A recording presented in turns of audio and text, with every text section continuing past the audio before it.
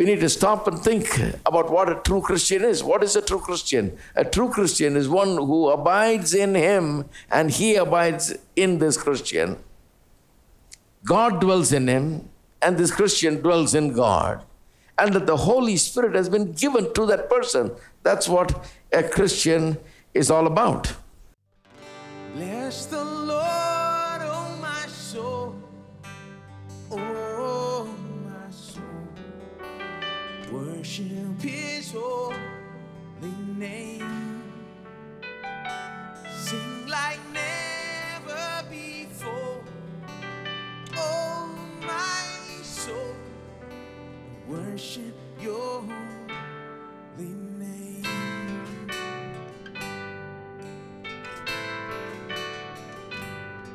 You're rich in love and you're slow to anger. Your name is great and your heart is kind. For all your goodness I will keep on singing. 10,000 reasons for my heart to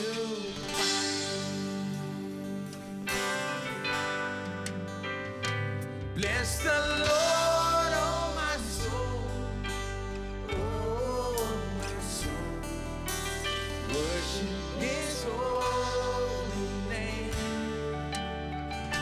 Sing like never before, oh my soul. I worship your holy name. Let's bless him. Oh, bless the Lord.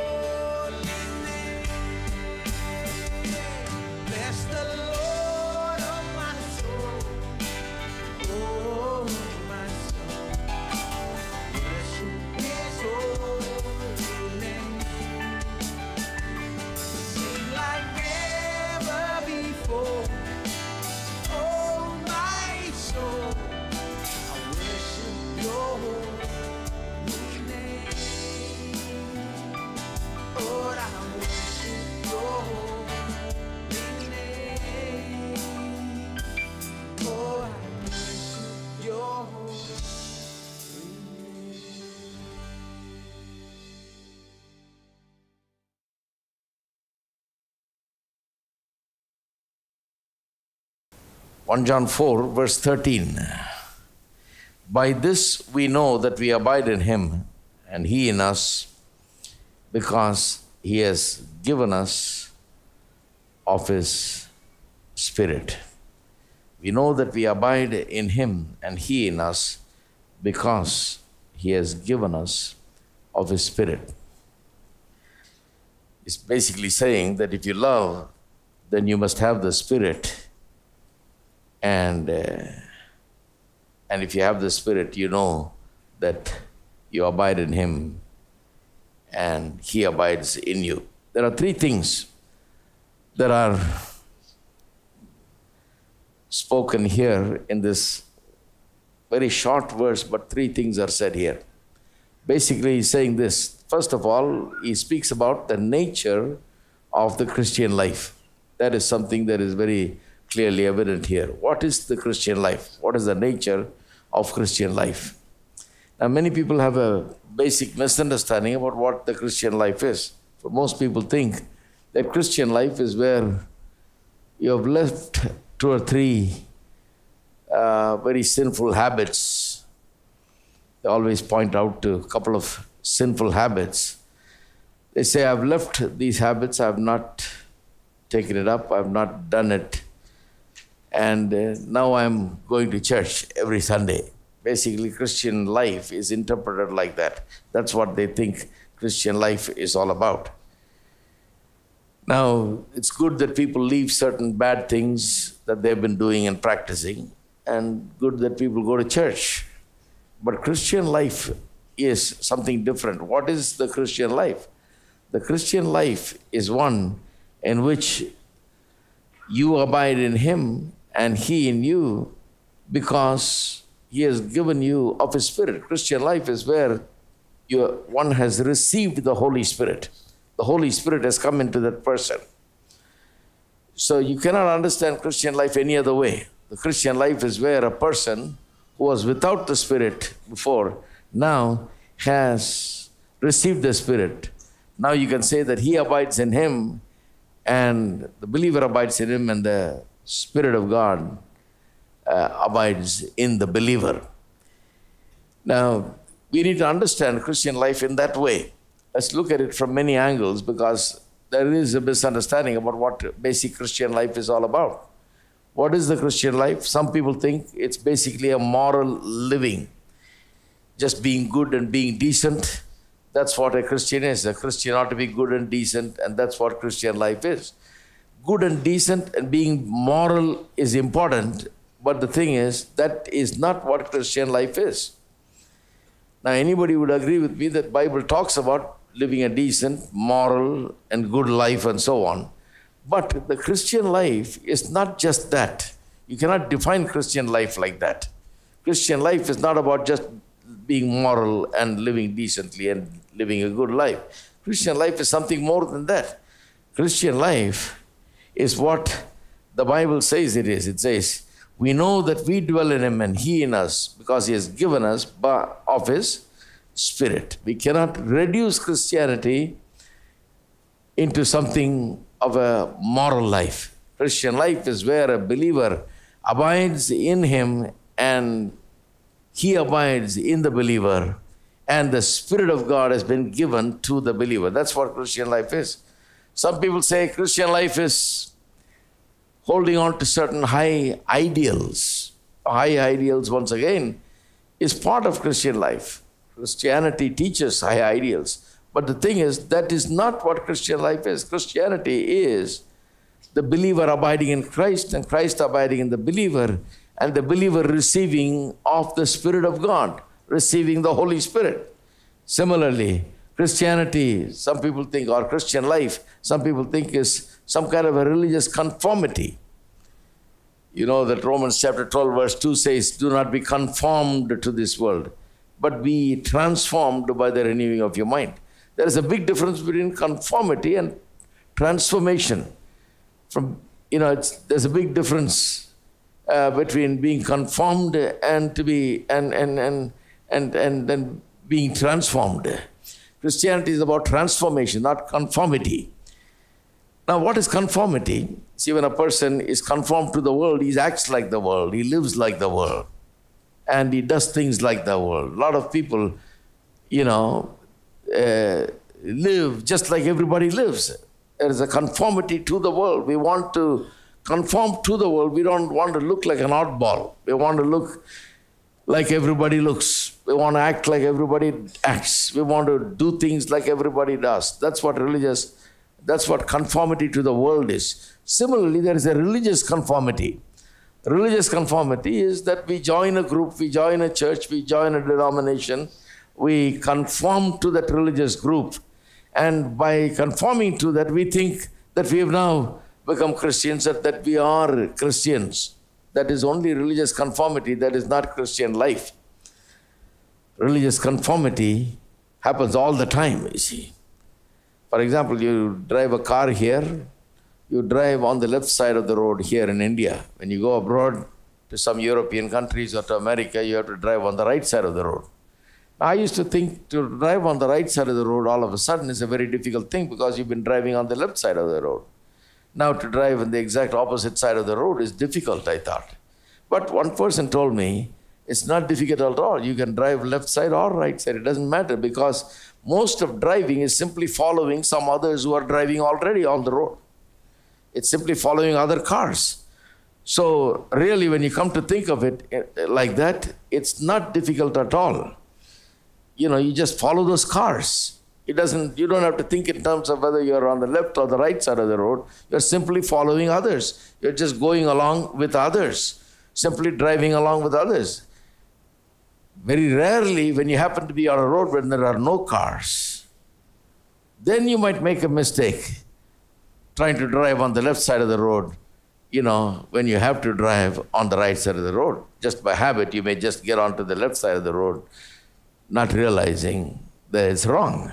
But mostly driving is just going along with others. Now, life is like driving only, just go along with others. Have you ever seen the cows being taken for slaughter? At night time, when you see the cows being taken for slaughter, you'll see hundreds of cows being walked down the road. I used to see in Prasawaka being walked down the road. They all act like they know where they're going, Some guy is coming right behind them, way far behind them, but all these cows just keep going like they know where they're going. And actually, these cows that you see don't even think about it. If you ask that cow if it can talk, it'll tell you, I'm going this way because all other cows are going this way. There's 100 other cows going right in front of me. I'm just going right behind those cows. They just follow one another. They just have this herd mentality. Now, in human terms, we call it mob mentality, societal norm, whatever we call it. We have that mentality. As the way everybody goes, we go also. That's the way we do things. That's conformity. Now, religious conformity comes from that kind of mentality. We see others doing certain things and we follow the same things, same tradition, same everything. And we think, therefore, that we are Christians because we do those things that a Christian is supposed to do, or these things that are done in Christianity. We think this is how things work and we just follow everybody. But to be a Christian is not a matter of conformity. It is not a religious conformity. It is something totally different, We don't just do things without thinking. We just don't do things like everybody is doing without thinking anything about it. We need to stop and think about what a true Christian is. What is a true Christian? A true Christian is one who abides in him and he abides in this Christian. God dwells in him and this Christian dwells in God. And that the Holy Spirit has been given to that person. That's what a Christian is all about. Another thing that people think about is a Christian or Christian life, they think, is belief in a certain Christian message, such as that Jesus is the Son of God. He came in the form of a human being in this world, that he lived, did miracles, died on a cross, rose again on the third day, and then he ascended to the Father. He lives there at the right hand of God, one day to return for us. These things they believe, and sometimes it is confessed, and it's all good, and it's all the faith confession and all of that is done with a purpose, is given to us traditionally with a purpose so that we can really know what we believe. So we confess these things in the churches and so on. But when we confess it long enough, it just becomes a habit. We just say things. We just say things without even realize what we are saying. We just say things, but we never realize what we mean by them. Christian life is not simply a belief in a Christian message, a general Christian message. That does not make you a Christian. What makes you a Christian is that you abide in Christ and Christ abides in you.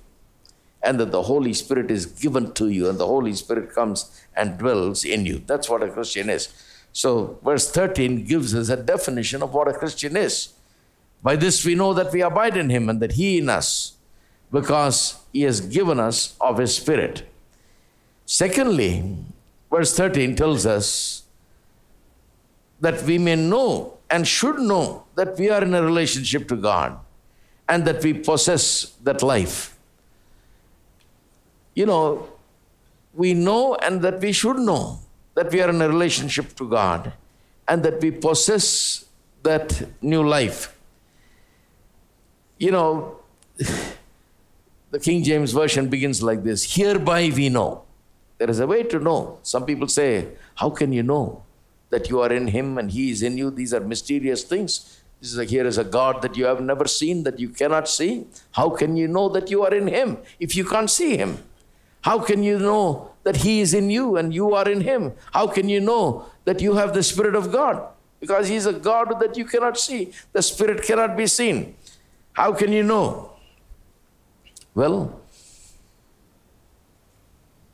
all of the New Testament teaching has much to do with conveying this truth, that we can know this, that we can know that we are in him, that he is in us. If you read Paul's epistles, you will find that more than 100 times the word or phrase in him, in Christ is mentioned. If you just count it, you'll be amazed. More than 100 times the word in him and in Christ is mentioned. Why? It tells us that all of Paul's writings, he wrote about half of the New Testament, all of Paul's writings has to do with conveying this particular truth, that you are in him. That a Christian is someone that is in Christ, and that Christ is in the believer, and that the believer is someone who has received the Holy Spirit, and that is what makes him a distinctly different person than the world, that the believer is in Christ.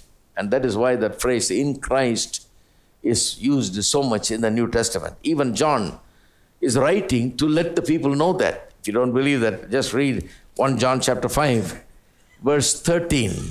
These things I have written to you who believe in the name of the Son of God, that you may know that you have eternal life, and that you may continue to believe in the name of the Son of God. So he's writing so that you may know. You may know that you have eternal life.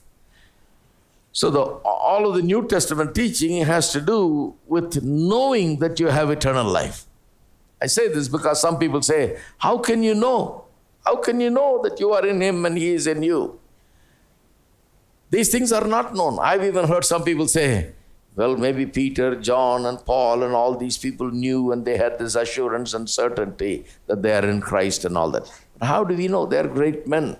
But how do we know that we are in Christ, that he is in us, and that we have the Spirit and so on? These are things that are not seen. You cannot see this God. How can you know that he dwells in you and you dwell in him and all of these things? It's impossible to know for us, ordinary people. But according to the New Testament, the whole purpose of the writing of these epistles by John, Paul, and Peter and all of these people is to let us know that we are in him, that we are in Christ, and that he is in us, and that we are in him, and that the Spirit of God is given to us. Now think about it like this. See, to be an unbeliever means that a person is dead to spiritual things. A person is unconcerned about spiritual things. Dead to spiritual things means that person has nothing to do with God, nothing to do with spiritual things, has no interest absolutely concerning spiritual things. That's what dead to spiritually dead person means. A physically dead person cannot engage in any kind of physical activity. He cannot get up, he cannot walk, he cannot talk, he cannot eat, he cannot drink, he cannot see, he cannot hear. He's dead. Suppose a person has been beating his wife and terrorizing his children. They're all running and hiding from him whenever he comes into the house. When he's dead, nobody is afraid because he's dead. He cannot do anything anymore. He has no physical life in him because he's physically dead. He cannot have any physical activity. He is incapable of physical activity because he's physically dead. A spiritually dead person is incapable of knowing God. Is a person that does not know God, is incapable of knowing God, and has nothing to do with God and does not have the knowledge of God. Now, Such a person, when he gets saved, think about it like this. That's such a person who's been totally off from God, spiritually dead. When he comes to know God, spiritually dead means he has not been interested in spiritual things, doesn't read the Bible, doesn't pray, doesn't go to church. Just like a physically dead person does not carry on any physical activity, he has not been carrying on any spiritual activity. He's been dead spiritually. Such a person now gets saved. What happens? What happens when he gets saved? He now begins to engage in spiritual activity. Because there is spiritual life in him, he engages in spiritual activity. Now he reads the Bible, he goes to church, he prays. He's got a desire to know the things of God. He goes after the things of God because he's got spiritual life now. Now let me ask you, if a person who was dead now receives life physically, a physically dead person, if he gets up and receives spiritual life now, and he gets up, will he not know that he's got spiritual life? Will he not know that he's got physical life now? Physically dead person, when he is risen from the dead, will he not know that he has now received physical life? Will he say, well, who knows? No. Lazarus was dead. Jesus called him out of the grave. Jesus said, loose him, let him go. He was bound. His physical body was tied up, bound when they buried him. Jesus said, loose him and let him go because he's now got life. He's got to get up and go. And when he was loosed, would he have any doubt that he has received physical life? I don't think so. He was dead, now he's alive. If you ask him, he'll say, my God, I know that I'm alive. I know that I have physical life. Because he was so dead, he knows now that he's got physical life. Similarly, a person who's spiritually dead has nothing to do with God, no desire for God, no spiritual activity. He was dead spiritually. Now if he received eternal life, if he received spiritual life, don't you think he knows now that he has life? That he has been quickened with life? I believe that he knows. He knows that he has received life. He knows that life has come into him because he was not like that before. And now he's totally different. He's spiritually alive, alive unto God. And the third thing is, John tells us the way by which we may have this knowledge that we are in him and that he is in us and that the Spirit of God is given to us. There is a way by which we know. How do we know? He says, because he has given us of his Spirit, he says. How do you know that you are in Christ and that Christ is in you? He says, we know. How? He says, because he has given us of his Spirit. He has given us of his Spirit. Now there are certain tests we may apply to ourselves in order that we may know that we have received the Holy Spirit, received the Holy Spirit. How do you know that you have received the Holy Spirit? How do you know that the Spirit is in you? There are certain tests. Let's go through those tests. Very simple. Everybody can know that you have received the Spirit. And when you have received the Spirit, when you know that you have received the Spirit, you know that you are in Christ and that Christ is in you. Let's clap our hands.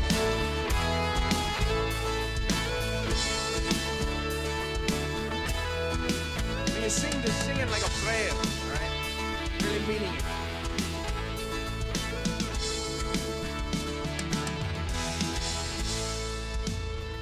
I'm here to meet with you. Come and meet with me. I'm here to find you. Feel yourself to me as I wait. You make me strong as I long. Draw me to your arms as I stand and sing your praise. You come and fill this place. Won't you come and fill this place?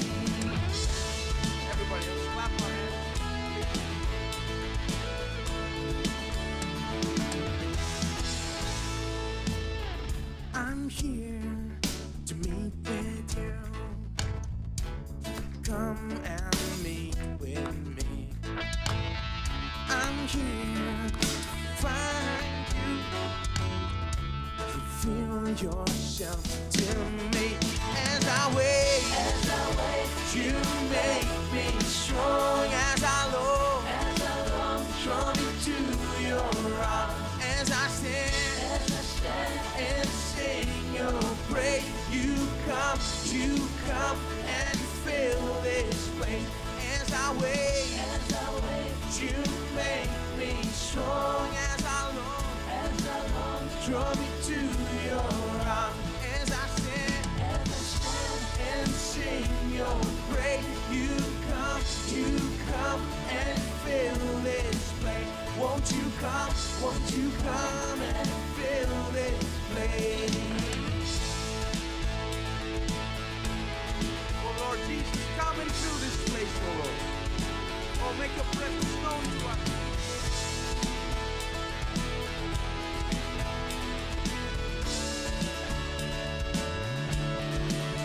As I wait, you make me. Everybody, as I long, draw me to your arms. As I stand and sing your praise, you come and fill this place. Won't you come and fill this place?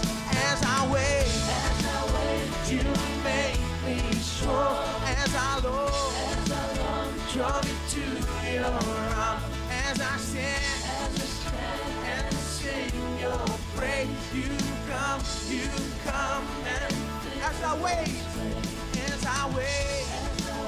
you make me strong.